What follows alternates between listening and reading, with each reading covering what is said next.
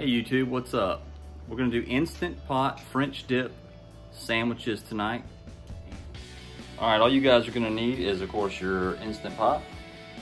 Get a chuck roast. This one is a beef chuck roast, about 2.79 pounds.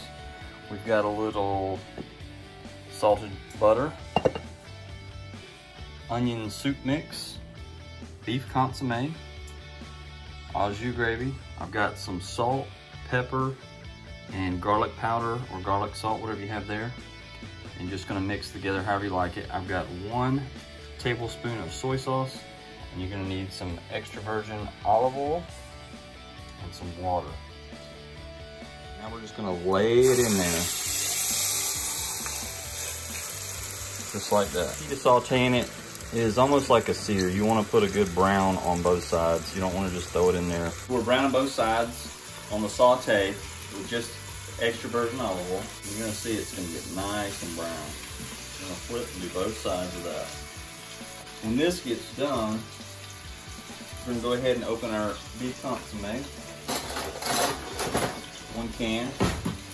If you like more juice, you can do 2. We've got that ready.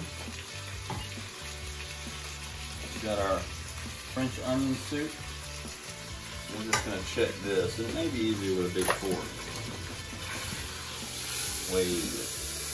I'm also gonna do the sides around the meat just to brown them. You're just trying to seal all the juices in the meat. During the saute process, take your tablespoon of soy sauce and just add it in. Makes a huge difference on the flavor of your meat. I'm just gonna give this another flip. Seal in all those juices. We're good and sauteed there. So we're gonna turn that off. Still hot, of course, and that gives us time to add in. We'll take the beef consomme first. We're gonna pour it in. We're gonna take our au jus gravy. You can use any kind that you like.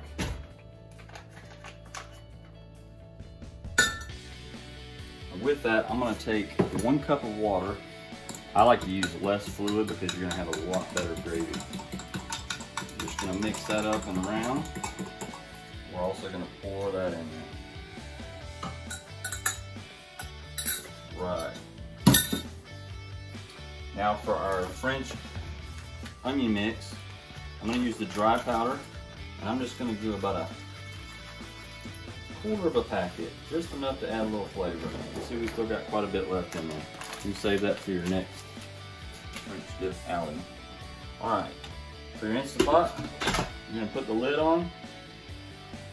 We're gonna turn it here to, we're gonna hit the meat,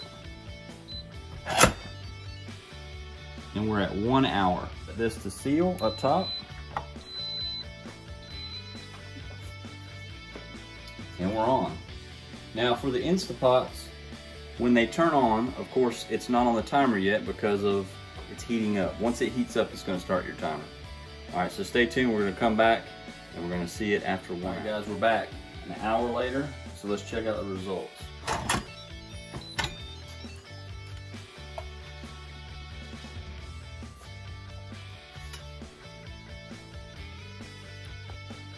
That, 1 hour.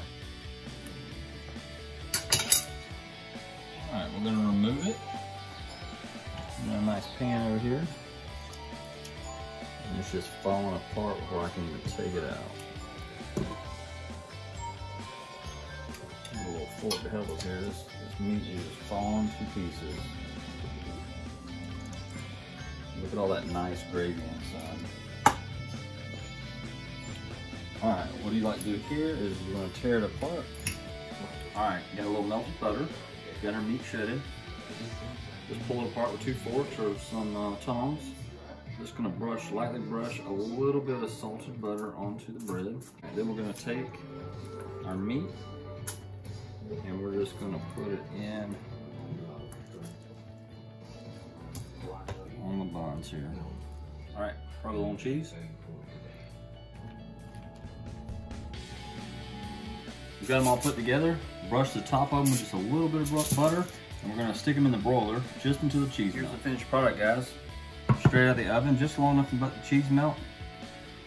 Good side.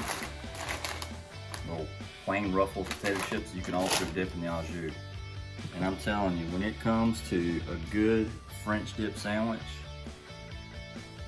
you just can't beat that. Hey, if you like this video of the French dip, stay tuned for more.